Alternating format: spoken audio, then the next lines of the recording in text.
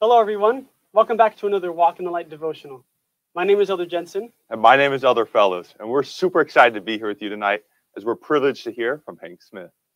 As the event gets started and people are joining in, let us know in the comments where you are tuning in from, and tag a friend with whom you'd like to watch.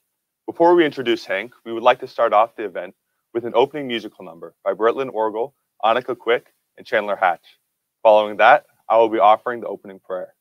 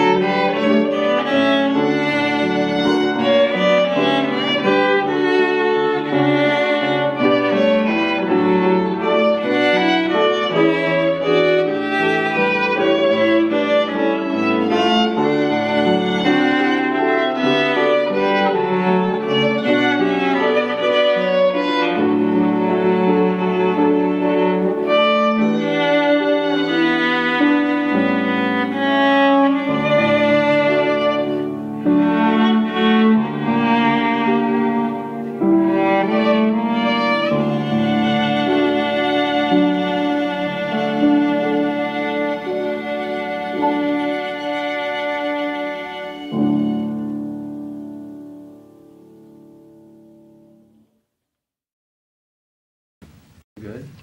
Oh. Okay.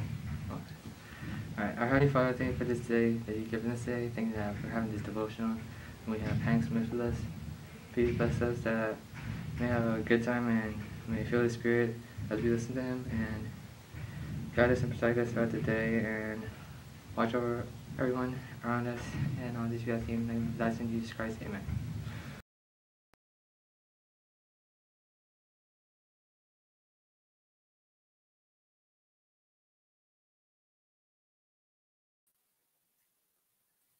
Thanks for that musical number, and thank you, Angelo, for that great prayer. As we've already mentioned tonight, we are going to be joined by Hank Smith.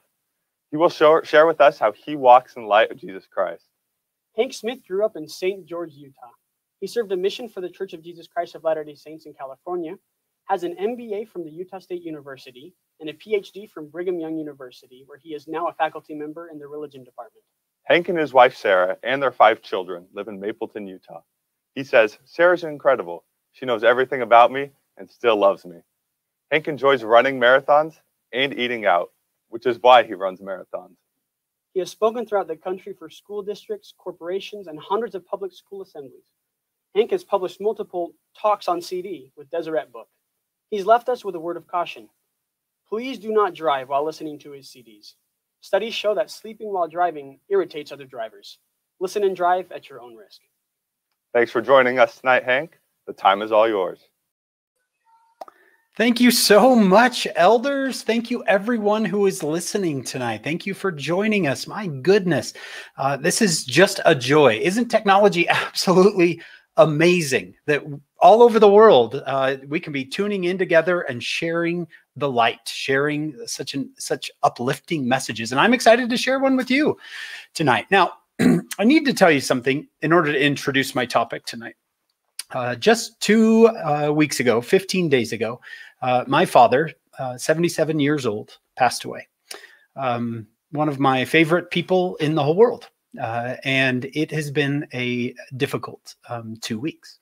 However, I have to tell you that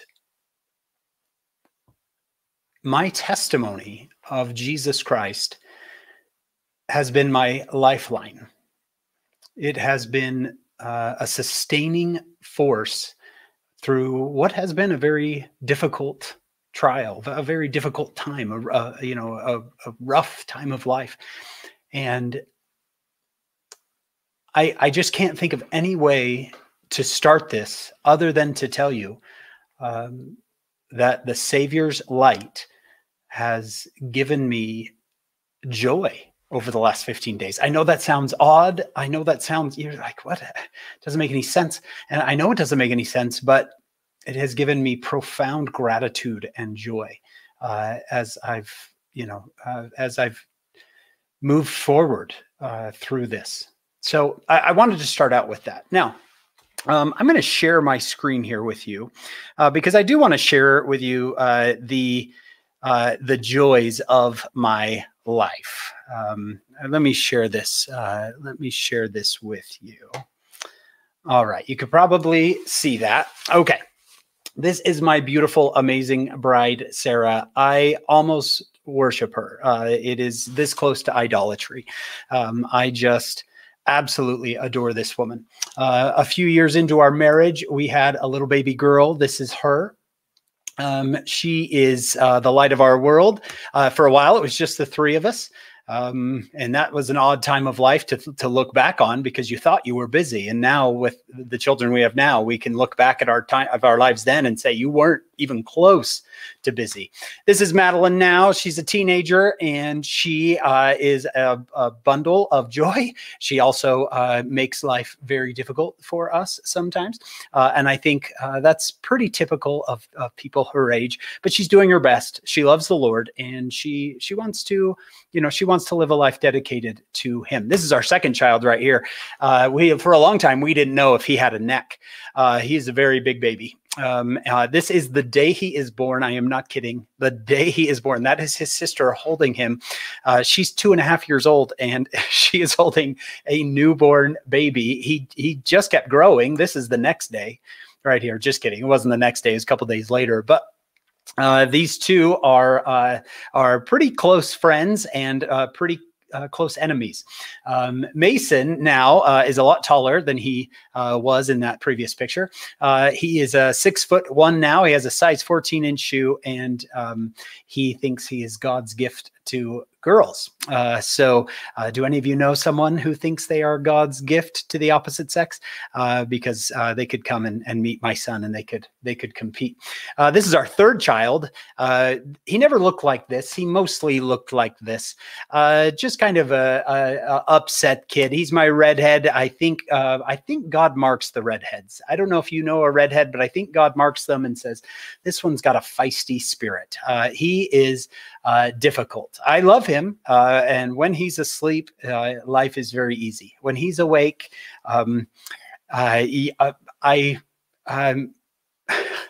he's wonderful. He's wonderful. I'll just say that. We wanted to have 4 children. And we had a girl and a boy and a boy. And we thought, how great would it be if we had a girl? And so we went to the doctor to see our baby number 4.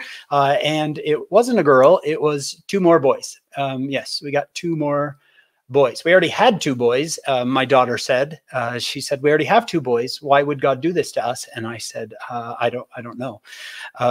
She started to cry.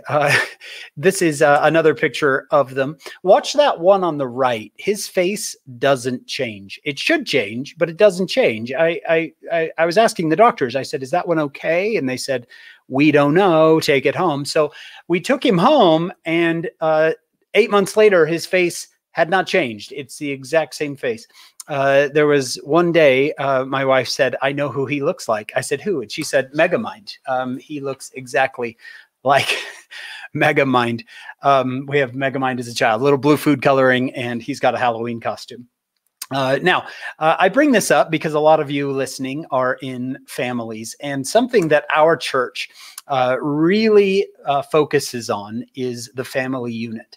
And this is us. Now, you might look at this picture and say, oh, they are such a happy family. And we are a happy family, but we have our fair share of problems and arguments and difficulties, especially that little redhead on the right? He's smiling as he plots all of our demise. So I tell you this not to say, hey, look, we have a perfect family, but to show you that family is really where it's at. It is where joy is. I've been able to travel the world in my job as a public speaker, and it's been fun. Traveling has been nice. But if I were to say where I'd rather be, it would to be with these little people, watching them grow up. There's a joy there that's just not found anywhere else. Now, it doesn't mean you have to be a mother or father. You can also be part of a family as an aunt or an uncle, or a daughter or a son. But really, this is where true joy and true light is found. In fact, one of our Latter-day Saint leaders, her name is Julie Beck. She's one of my heroes. She said this. She said, if it is anti-family, it is anti-Christ. And I would wholeheartedly agree. If something is anti-family, it is anti-Christ. We say that the light of the Savior takes us to our families. Now, of course, that doesn't say that we should ever enable any sort of abuse. That is also anti-Christ, because it is anti-family. Now, in a couple of days, we are going to celebrate Easter. And around the world, there's going to be a lot of chocolate eaten, and a lot of Easter baskets and Easter eggs are going to be hidden. And it's going to be a joyful time, especially in the Northern Hemisphere, as the seasons change, as it gets, it goes from warm, or it goes from cold to warm, right? I love that seasonal change. In fact, you feel like 50 degrees. I'm here in Utah. At 50 degrees in November is cold, but 50 degrees in March is basking in the sunshine, right? Everybody wants it to warm up. It's been a long, difficult winter. Well, every time I see the trees start to grow their leaves again, or to see flowers come out of the ground, every time I think of a quote from Martin Luther. Now, think closely on this. He said, our Lord has written the promise of the resurrection, not in books alone, but in every leaf in springtime. Think about it. If God wanted us to know that we live after we die, how would he tell us? Right? How would he tell us? Outside of course, scripture, prophets, right? How would he tell us? Well, I think he would build it into the seasons. And he would say, look at the world. It looks dead, doesn't it? Look at that tree. It looks dead. You wouldn't think that's alive. Look at that ground. It looks barren, doesn't it? And then every spring it comes back to life. How many witnesses, if this is true, how many witnesses of the resurrection do we have? Millions, billions. Every springtime we have all these witnesses that which was once dead will live again. Now, in our Bible dictionary, there's an important statement. This is going to be my thought for tonight. It defines miracles. It says miracles are an important element in the work of Jesus Christ. Yes, they are, being not only divine acts, but also part of the way he taught. I teach the Bible at Brigham Young University in Provo, Utah. And this is absolutely true, that the Savior used miracles to teach people lessons, not just to do magic tricks, but to actually teach important lessons. Now, listen to this next sentence. Christianity is founded on the greatest of all miracles. What is the greatest of all of his miracles? He did a lot of them. He walked on water. He fed 5,000. He healed the blind. He raised the dead. What was the greatest of his miracles? Christianity is founded on the greatest of all miracles, the resurrection of our Lord. His resurrection is his greatest of all miracles. In fact, it is a game changer. It makes Jesus Christ different than any other teacher or leader who had ever lived. Right? Many leaders had come and gone, and they'd even changed the world, but none of them had come back to life. Now look at this last sentence, and I love this one. I hope I can make it come across in the right way. If that be admitted, meaning if you and I believe in the resurrection of Jesus Christ, which I do, and I hope you do as well, other miracles cease to be improbable. Look at that last little statement. Other miracles cease to be improbable. What I think this is saying is that if you and I believe in the resurrection of Jesus Christ, what we're truly saying, and I'm okay with this, I hope you are, is that we believe a man, Jesus of Nazareth, a rabbi, a Jewish rabbi, died. And he was dead, heart dead, brain dead. He was dead. 3 days. Nothing was happening. And then 3 days later, he got up. He got up. Not only that, right? Now, that's an incredible belief. That's not something that happens every day. You're not going to say, well, that happened to my Aunt Edna. No. There's nobody that I know of who has been dead for 3 days and then come back and without any help whatsoever, right? No one was there clear, right? No, he comes back. I believe it, and so do you. But it's a pretty big belief. Second, we believe that he'll never die again. Now, that's a big time belief. Do you see why we call this a game changer? He'll never die again. That is quite a claim, yet you and I believe it. And then the last one, which is probably my favorite, is that we believe this man who was dead and came back to life, who will never die again, can leave the planet and come back whenever he wants. That's quite a belief. Not only that, but if we read the Bible in Acts chapter 1, it says he ascends. Oh, apparently he can levitate. He can fly. Now, you might say that's too much for me. I can't believe it, right? It's too outrageous. But I am all in. I believe that everything we just talked about is true. Now, here's this last statement. Look at it again. If I admit that, if I believe that, other miracles cease to be improbable. Some of you might be learning the story of the prophet Joseph Smith. I have a friend who is a wonderful Christian, and unfortunately, he doesn't think me as a Latter-day Saint that I'm going to hell. You know, that's probably good to look for in a friend. And he said this to me once, and I kind of cornered him on it. I said, "Do you believe in the resurrection of Jesus?" And he said, "Yeah." And I went through all those things that I just went through with you. He was dead. He came back to life. He'll never die again. And he said, "Yes, I believe it." I said, "Isn't that kind of outrageous?" And he said, "Yeah, it is, but I totally believe it." And I said, "So do I." And then I said, "Why is the story of Joseph Smith too outrageous for you then?" Because he said to me before, "Wow, I don't know. The story of Joseph Smith, a young boy, golden plates. Come on, isn't that a little outrageous?" No, not at all, actually. It's not outrageous if you believe in the resurrection. It actually fits. It's not just impossible. It's quite probable. In fact, a friend of mine once said, as we were talking about this very issue, he said, "You know, I have learned to not look for Jesus in the likely." If you read the Bible, he's never found in the likely events, walking on water, feeding 5,000. He's not found in the likely events. He said, "I have learned to look for Jesus in the unlikely, in the things that sound a little outrageous, in the things that sound a little out there." That seems to be his MO. That seems to be where you can know that he is involved. Now, I'm not here to baptize anyone. I'm not here to convert anyone. I'm here to just proclaim that the light of my life comes from this knowledge, the knowledge of the resurrection and the knowledge of the restoration of the gospel. I want to show you something that Stanley Hall once said. He said, "The most essential claim of Christianity is to have removed the fear of death and made the king of terrors." Death was the king of terrors before Jesus and even after him, right? The thing that no one talks about, but everybody fears. Jesus took the king of terrors and made it a good friend and a boon companion. There's a account in the resurrection, or in the Bible, sorry, of the resurrection in John chapter 20, in which Mary, a disciple of Jesus, is at the tomb.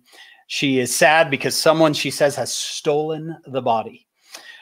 Now, if you read the original, shouldn't say the original, but if you read the Greek of this account, there's this moment where Jesus is standing behind her and he asks her, "Ma'am, you know, why are you crying?" He could just pronounce that he's Jesus, but I like learning about Jesus's personality here. He's kind of setting up a big moment. And he says, "Ma'am, why are you crying? Why are you weeping?" And she said, she thinks he's the gardener. says, if you've taken him away, meaning, you probably thought he didn't belong here in Joseph of Arimathea's tomb. You probably took him away and took him over to the peasant's grave. But he doesn't belong there. Please tell me where, and I will go get the body. And then he says a word. And in that moment, with this one word, her entire life changes. And what was the word? It was Mary. He calls her by name. Now, if you look at the Greek of this, it's actually a different form of Mary. It's a nickname, like Miriam. It's a name of close affiliation. So let's say that I've got a friend named Elizabeth, but I call her Bethy, right? And in that moment, he didn't say Elizabeth. He said, "Hey, Bethy." Do you see the close connection, the intimacy there of friendship? Now, that one word changed her entire life, changed her entire existence, right? Everything changes with that one word. And I want to promise you something. I promise you that you can have experiences in which you find out that the Redeemer of the world knows who you are. That he doesn't just know your name, like, hey, you're Hank, right? I've heard of you. No, he knows you closely. He knows your story. He knows why you do what you do. He understands you, probably more than you understand you. And you can have experiences where you know that is true. If you want to have those experiences, I would encourage you to find those missionaries closest to you and say, teach me how to have those experiences. Because as much as I like Netflix and Amazon Prime and watching a good, funny show, that nothing compares to having an experience with divinity. An experience where you find out that God is real, that the Savior is real, and that he knows you. Nothing compares to that. I mean, entertainment is fine and sports is fine, and they're good. I'm happy that we have them. But they pale in comparison to having an experience with the divine. Let me finish with a quote from one of our church leaders. His name is Thomas Monson. He passed away a number of years ago. For anyone who, like me, has lost someone they adore, who would love to see and talk and laugh with that person again, I give you this witness. He says, our Savior lived again. The most glorious, comforting, and reassuring of all events of human history had taken place. The victory over death. The pain and agony of Gethsemane and Calvary had been wiped away. The fall of Adam had been reclaimed. The empty tomb, the first Easter morning, was the answer to Job's question. If you read the Old Testament, there's a book of Job in which Job asked this question: if a man die, if a woman die, will they live again? To all within the sound of my voice, I declare, if a man die, he shall live again. If a woman die, she shall live again. In our hour of deepest sorrow, we can receive profound peace or light from the words of the angel that first Easter morning. He is not here, for he is risen. And I leave that with you in the name of Jesus Christ. Amen. Thank you so much for that message, Hank. I really love that message about the Savior, and it truly brings me so much peace knowing that that we have that sacrifice for us, that death isn't permanent, and that the sting of death has been removed by Christ. Yep. Truly one of the greatest gifts we have. We really appreciate the powerfulness of the testimony of our Savior Jesus Christ. I didn't quite think of it in that way. So if it's okay with you, we're now just going to dive right into the question and answer. Absolutely. Awesome. We'll go and get the first one pulled up then. And it is from Sierra Lynn Potter. And she asked, what experiences have helped you see that Christ knows you personally? Oh my goodness, Sierra. I mean, how many hours do we have? Yeah, if everyone wants to meet me over on a different Facebook page, we can go for hours. I would direct anyone with that question to a talk that changed my life. It's from a man named David Bednar, PhD out of Purdue, now a leader of our church, in which he gave a talk called "The Tender Mercies of the Lord." The tender mercies of the Lord, he said, are the personalized blessings that we receive from Jesus Christ. Where other people might not notice them, we notice them. We see them. And other people might say, wow, what a coincidence, right? But you and I know that some things are not coincidence. I will give you one that is very recent. Had my father passed away about 18 months ago, my family, my immediate brothers and sisters would have been in shambles. And I say that because all of us have siblings who maybe just struggle along the way. And I have one or two or three who struggle along the way. And had my father passed away those 18 months ago, I can't imagine the disaster that would have taken place. But for each of those three siblings, the last 18 months has completely changed their life. They are now, each of them, in a place where when my father passed away, they were okay. Not great, not perfect, but they were in a place where they would be okay. And there are no shambles as there would have been 18 months ago. Now, none of that had ever occurred in their life up till that point, up till 18 months ago. And some of these are, 50, my oldest brother's 50 something years old. They're each in a place where they could handle the death of my father. Now, you might say, oh, what a nice coincidence. I would say the tender mercies of the Lord are real. They do not happen merely by coincidence. They happen because we have a Savior who loves us. So again, I would go and read that talk, The Tender Mercies of the Lord. You got to listen to him give it as well. If you can find a copy of it on YouTube or on the website, churchofjesuschrist.org. Oh, yeah. Well, we'll have to give that a listen. And yeah, I wish we had more time tonight to listen to more of your experiences. Oh, goodness. Yeah. I wish we could go chronologically. Talking. Let's get to the next question. That comes from Cole Christensen. He says, Hank, what is the greatest life lesson that you could share with the youth in these tough times? Oh, my goodness. These are such good questions that deserve so much time, right? Okay. For teenagers, I think, oh goodness, I've got about 4 or 5 I would choose. So I'll just choose one. I would say this. Oftentimes we think when we are young that we can't make a difference because we're little, right? And the big important people in the world, the kings and senators and presidents, they're the ones that make the difference. The adults, they're the one that make the difference. We just have to wait until we're an adult and then maybe we can make a difference.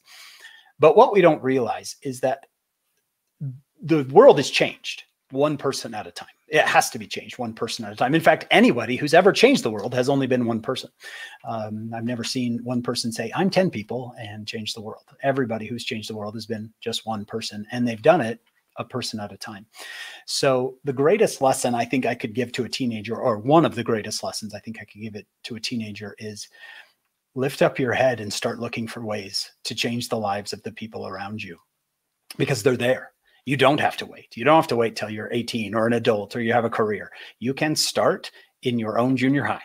You can start in your own high school and start looking around, because there are people who need your light. There are people who need your smile. There are people who need your friendship and your example. And you can change the world through a person at a time. That's the way the Savior does it too.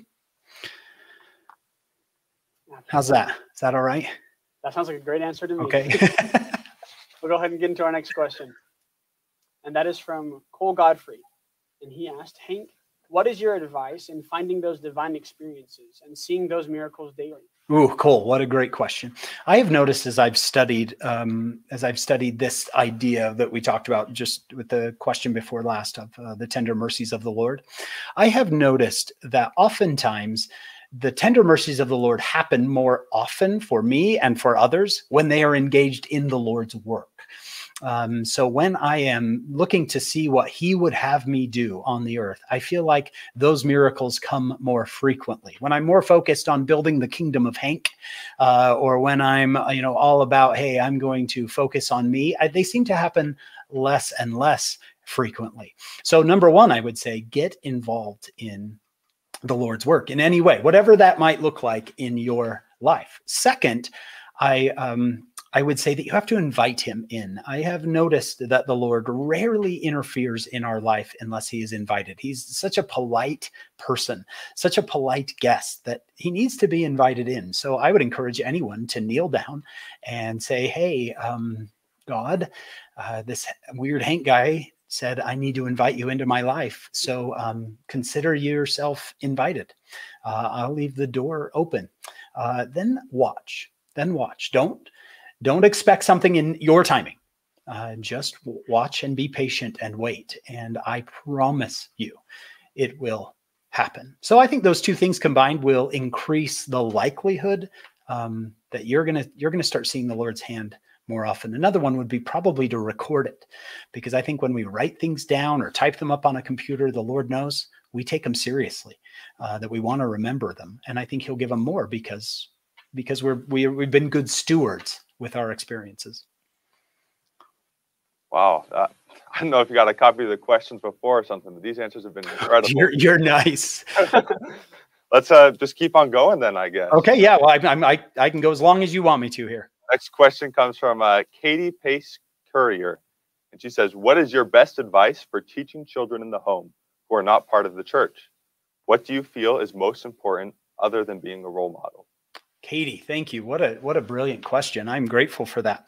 Much of the gospel, the Lord has, I think, been good to us in that much of the gospel is not always tied to him. So we can still teach honesty and integrity. We can still teach kindness. All of these things are part of the gospel, but they're not necessarily tied to him or to a religion, which I'm grateful for because it enables us to have some flexibility with those who maybe aren't part of the church, aren't part of a religion, or have guardians, stepfather or stepmother who don't want them to be part of that, or a divorced parent, something like that. So I think the Lord's given us a lot of flexibility in that we can still teach gospel principles, even though we don't maybe throw the tag of religion onto it. So that's one way. I think the second way, and probably obviously the most important thing, Katie, you know this as well as I do, is to love our children. And to love a child is not to necessarily try to fix them or shape them, even though we're trying, right? But to lead them. One of my favorite quotes comes from a man in the 1800s. His name was Joseph Fielding Smith. And he said, if you want your children to love you and to listen to you, he said, weep with them. Get down on a knee, look them in the eye, try to understand them. He said, so often we try to fix our children or shape our children or use harsh means to get them to do what is right. I've never seen someone punished into doing something right. Maybe elders, I don't know about you, but I've never seen someone threatened or punished into righteousness. Mostly righteousness and the choice to follow Christ come as a result of someone's love, someone's unconditional love for us. So Katie, I'm sure you already do this as a mother, but I'm going to try to get down on eye level with my kids, give them attention and time, put my phone away, and just show them with my actions that I love them more than anything else in this world. Absolutely. Is that okay, elders? You can fix anything I say. You can be like, no, cut that. Well, this is your time to shine, so I think we'll let that stay. We'll get into the next question. Okay. It's from Alexis Steinbrecker, and she says, what are your lifeline scriptures to help you get through hard times, and why? Oh, Alexis, what a great question. What are my lifeline scriptures? I have quite a few, so I'll just give you the ones that come to mind. I like I said, I teach the New Testament at BYU, and so I spend a lot of time there. And there's this one. Most people know this story about the woman taken in adultery, and she's kind of thrown in front of the Savior, and he is able to help her out and get rid of the people who were bullying her there. And then right after that story, this is what he says. He says, then spake Jesus again unto them, saying, I am the light of the world. He that followeth me shall not walk in darkness, but shall have the light of life. I love that the theme of our fireside tonight is walk in the light, because that the Savior described himself that way. I will give you the light of life. And so I try to ponder that idea of, am I walking in darkness right now, or do I have the light of life? And it seems anytime that I focus on him, the light gets stronger. Anytime you face, think about this, anytime you face a source of light, like the sun or a big bright lamp, okay, anytime you face that, the darkness of life falls behind you, right? It's behind you. If you got your back turned to the source of the light, it's nothing but darkness in front of you, right? Your shadow falls in front of you. So I have found, as I turn my life and my actions and my attitude and my, how I fill my time, as I face the sun, S-O-N, all the darkness of life seems to fall behind me. We could keep going. I have many others. Of course, Romans 1:16, I am not ashamed of the gospel of Christ, is one that I love. And then if we open up the Book of Mormon, I could show you 100 more. But maybe I'll make a list, Alexis, for you. Just shoot me an email. That's great. I personally love that one, Romans too. Yeah. And we'll go ahead and keep moving on with the questions. Okay.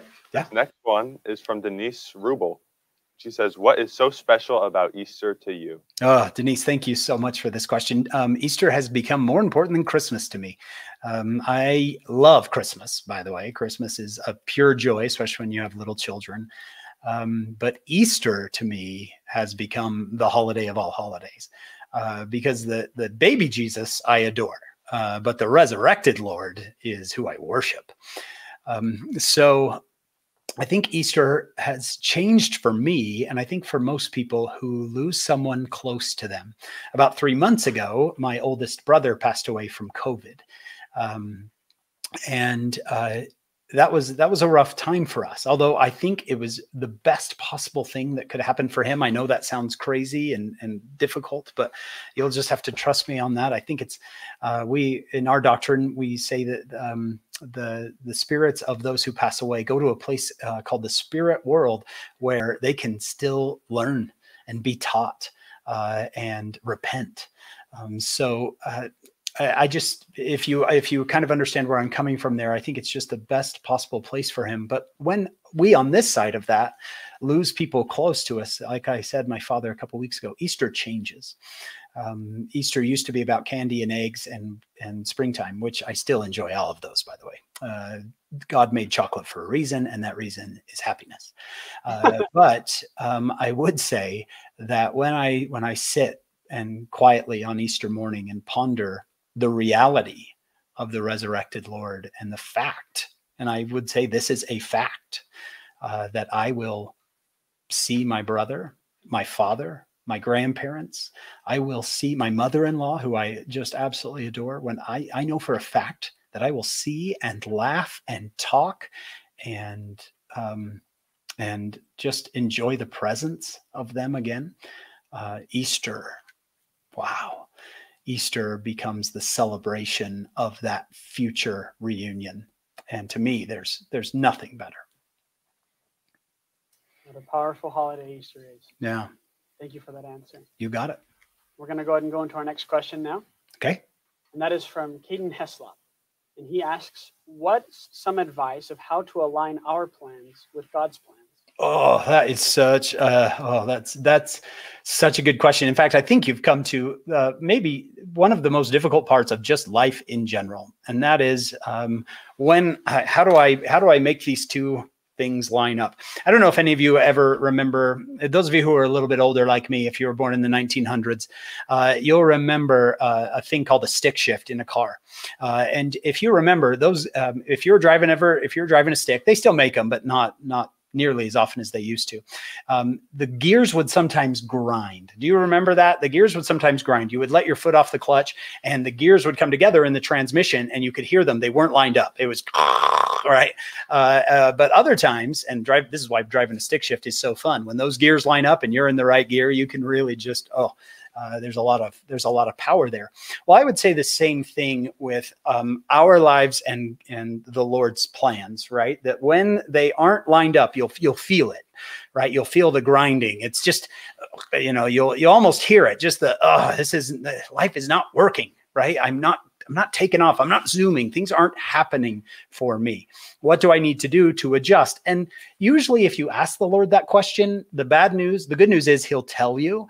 The bad news is he'll tell you. And then it's up to us to say, am I willing to give up certain things? The Lord is always asking for us to give up things. And I don't know why, right? I would love it if the Lord's like, hey, get in a hammock and swing in Hawaii and I'm going to take care of you. But the Lord often says, okay, if you want to get more aligned with me, let's give up some of these things that aren't from me, that aren't leading you to me, right? If I'm sitting watching my Netflix show for, a full season every day and I absolutely adore it, that's great. But it might not be aligning me with God. And I might be able to feel that at the end of the day going, I don't really feel like I took off today, right? Yet when I put myself towards the effort of saying, okay, what would God want me to do? And there's so many things. I don't think God's like, here's the one thing you should do. I think the Lord's given us a variety of things we can do to be part of his work. Then all of a sudden you'll feel it, just boom, you'll feel it take off like that. So if anybody here feels, and again, this isn't about mental illness by any means, right? I'm a big believer in medication and therapy and all of that. So when I say this, I'm not talking about depression or anxiety in their medical, condition. I'm just talking about when you can kind of feel this, what I would call divine discontent, that you and the Lord are you're just not lined up. You've got some ideas and goals that he does not have in mind for you. When you give those up, I think you'll be able to feel it click. You'll be able to feel it go, and things will take off for you. That's not to say that it won't be steep, right? There will be some difficulties along the way, but what will happen is actually inside of you. You'll be able to feel that unity with God, and that's a pretty exciting feeling. Is that okay, elders? Did I do a good job? That was great. I haven't ever driven stick shifts, but I really like that analogy. You got to be born in the 1900s.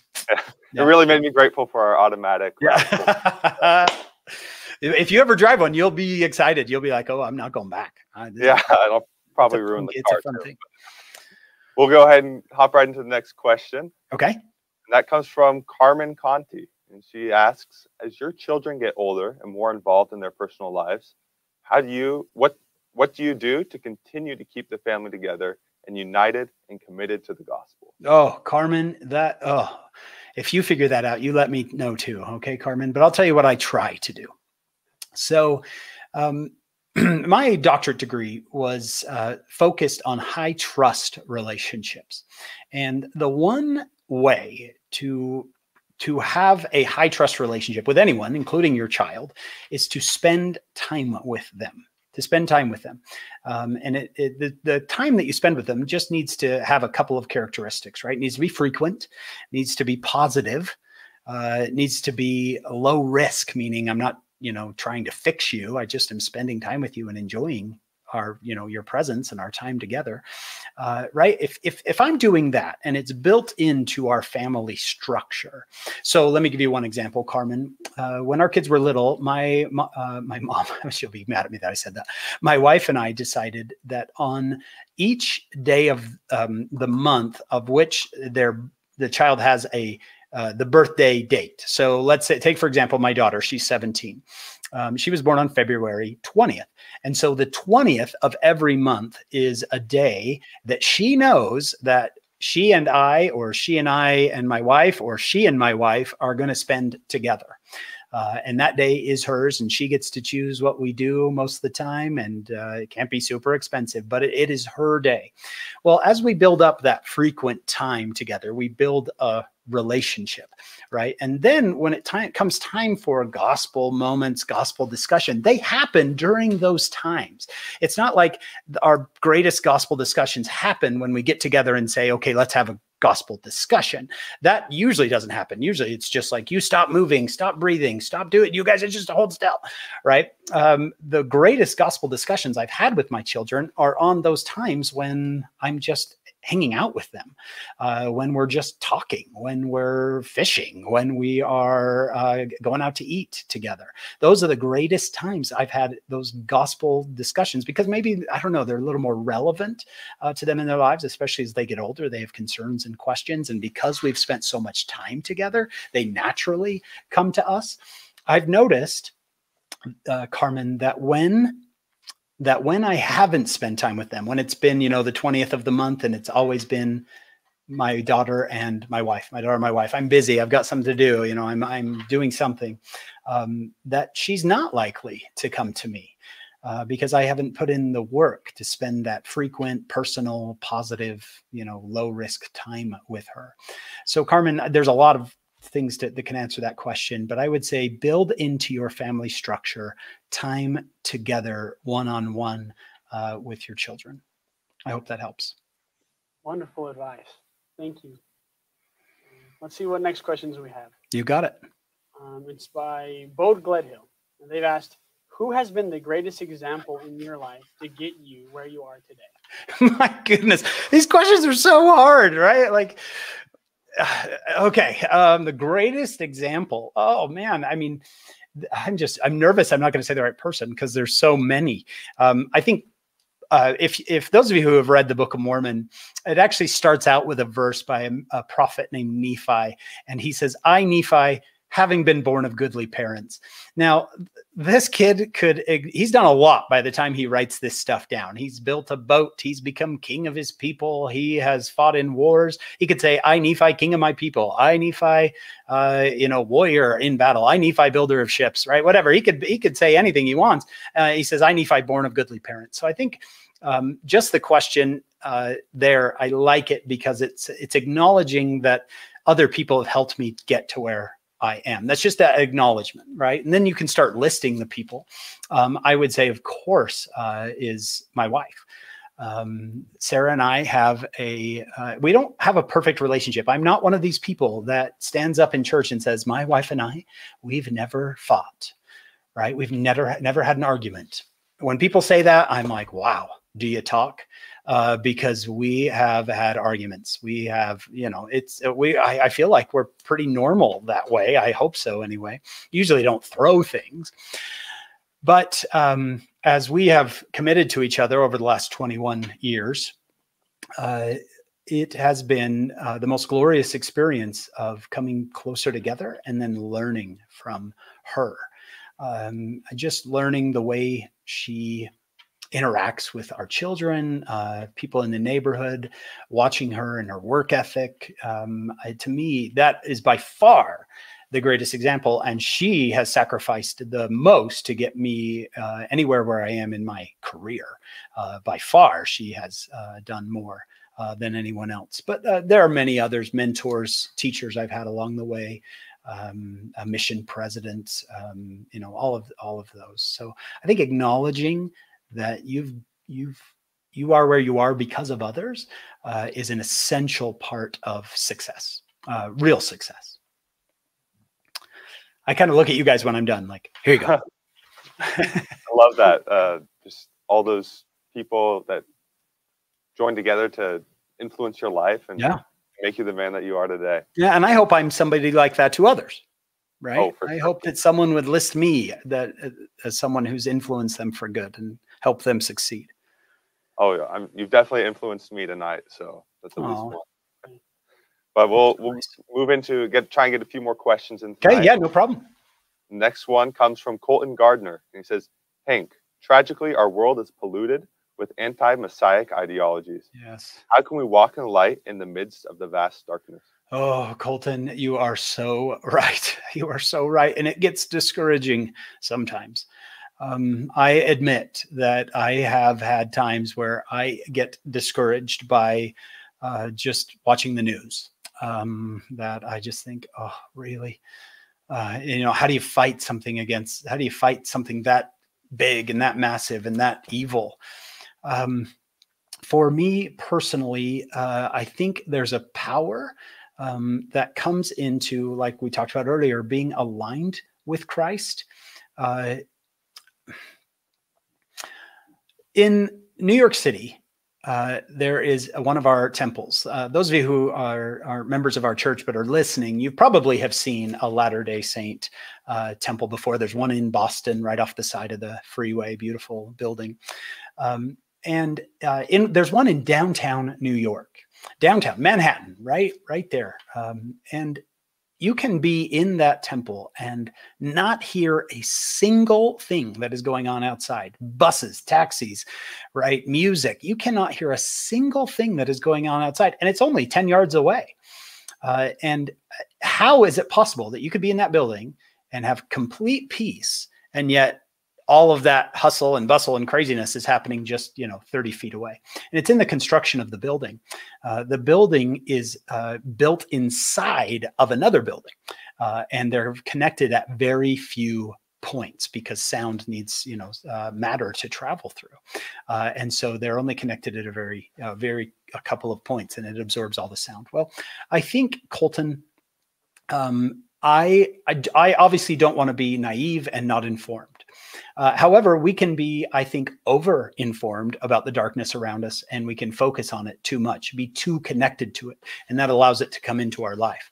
So I personally, and you could totally disagree with me in this and it'd be totally fine, but I personally try not to be too connected to those things. I do want to be informed. And as soon as I feel like I am informed and I know, what we're fighting against, I disconnect myself from that world and then try to have the power to influence the people around me. One of the great worries I think we can have as Christians trying to help the world become brighter with more light. I think one of the major problems we can have is discouragement, or thinking we'll never be able to change anything. It can be so, just so overwhelming that we think, well, I'm not making a difference. And we don't want that to happen. The difference that you're going to make is going to happen an individual at a time. It's going to happen a neighbor at a time. It's going to happen in your interactions on the street. It's going to happen in your interactions in the store, right? That's the small, good, uplifting things that are full of light that you do every day. That's where your greatest impact will lie. And that you don't want to get discouraged from doing those little things, right? It might be so overpowering that you become hard-hearted and you're not willing to do the small little things that actually make the biggest difference. So I personally would disconnect from that darkness as much as I can, yet still be an informed Christian, and then work individually with, those around me to fill their lives with light. Absolutely. Is that okay, elders? Make sure that we break up with the world where we can. Hey, yeah, you've heard that talk. You're so nice. Awesome. Unfortunately, we're on our last question for the night. Okay. We'll just dive right into that. And it's from Connor K. And he's asked, how do you help your friends that are struggling without putting yourself in spiritual danger? Ooh, Connor, such an important question.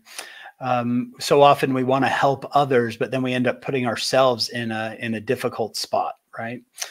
So I'll give you a couple of analogies. I fly a lot, where I used to, back before the COVID pandemic. And I knew the routine at the beginning of the flight. And one of those was, if you're traveling with a small child and we need our oxygen masks, I bet all of you can, if you've ever had a flight, you can say what they're going to say next. Put your mask on first before trying to help someone else. And that's the case. So you don't, in your effort to put an oxygen mask on one of your children, you pass out and nobody gets an oxygen mask.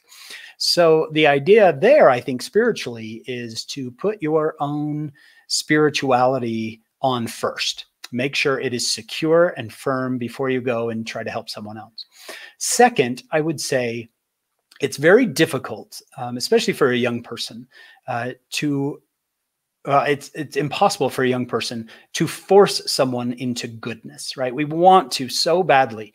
But think of it this way. If I'm on like a gymnastics balance beam, and up here it is awesome on this balance beam, and I want my friend to come up on the balance beam with me, is it going to be easier for them to pull me off or me to pull them on, right? The only way they're going to come on to this balance beam is if they want to. It's going to be impossible for me to force them on, but it's going to be very easy for them to pull me off of there. So that leads to my next point, which is I wouldn't do this alone. When I personally want to, let's say there's a couple that I really want to help, I think they're just putting themselves in a difficult spot and I love them, I will invite them to come with me and my wife and maybe 2 or 3 other couples who are filled with light. So now we've got numbers basically. And so now they feel like, hey, they're part of this group. And I want them to feel the light of all of these wonderful couples around them. Does that make sense? So I would say, instead of you going one-on-one this way, and they're maybe being pulled off the balance beam, to get yourself 4 or 5, if you can, a handful of these friends who are all full of light, and then bring one in. So much easier for 4 or 5 friends to help someone than possibly the one-on-one where you might be putting yourself in a difficult spot. Does that help, elders, you think? That's perfect. Thank you so much for that answer, for all the answers that you've given tonight. You got it, brother. Anytime. I wish we had more time, but unfortunately we have to move on with the devotional, and we're going to end things off here with a closing musical number by Crystal Calm, followed by a closing prayer by Elder George Krunkel. And following that, we'll bring you back on screen and you can say any closing thoughts that you have. Sure. We'll say goodbye to everyone.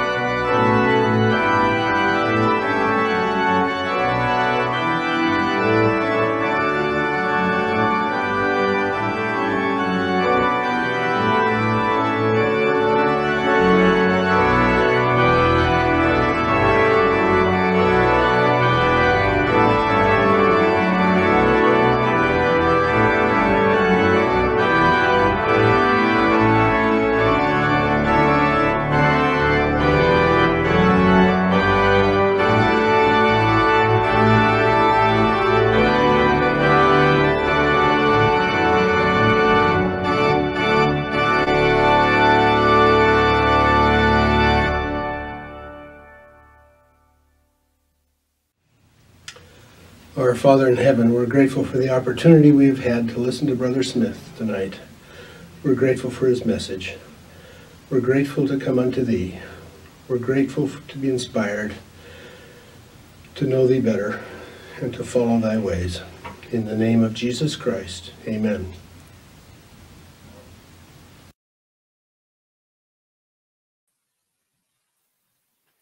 Thanks again for that musical number and that prayer. That was awesome. And now, Hank, the time is yours for any closing remarks. I don't know what to do at this point. We could just have a lot of fun, I guess. We could just tell stories with each other. Let's see, where are you from, Elder Fellows? Where are you from? I'm from Sacramento, California. Sacramento, California. And how long have you been on your mission? I've been out for almost 9 months now. 9 months. Beautiful. All right, Elder Jensen? Yep, Elder Jensen, I'm from Taylorsville, Utah. I have about 15 months. 15 months you've been out on your mission. All right. That is just so wonderful. You know, I miss being a missionary. I know that it's odd to say that because it's definitely difficult. But man, I miss those days of just, you know, I remember the very first time I flew in, I served my mission in California, in Fresno. And I remember the very first time I walked into a cafe with a group of missionaries, and everybody looked at us, and I did not know why, right? Because I'd walked into many cafes in my life and nobody had looked at us, right? I don't know if you've ever had this happen to you, but man, we were getting lots of whispers and looks, and I thought, what is going on? Why is everybody looking? And I even asked the missionaries with, I think I'd been in the mission field like 2 days. And I said, why is everybody looking at us? And he said, oh, that happens everywhere we go. Right. And I thought, oh, okay.